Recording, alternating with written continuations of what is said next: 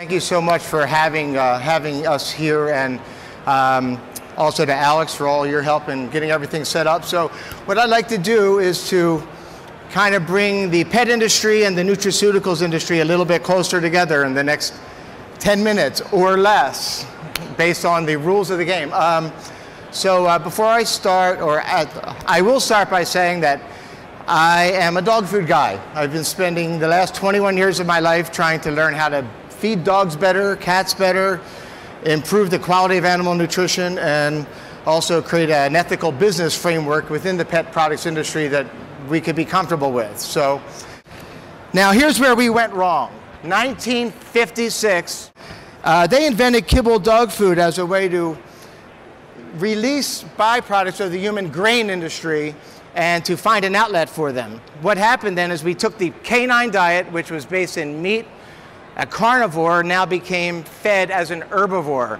So from the 50s, for the next 30 years, we really went in the wrong direction in the pet food industry, and it's something that really needed strong correction. So when people tell you, oh, my grandparents' dogs lived to be 17, why are we having health problems today? Because our grandparents' dogs probably ate horse meat or table scraps, and we started the heavy-duty commercial dog food feeding in the 50s. The most important thing to realize is that when we're feeding dogs or we're feeding cats, we're feeding carnivores.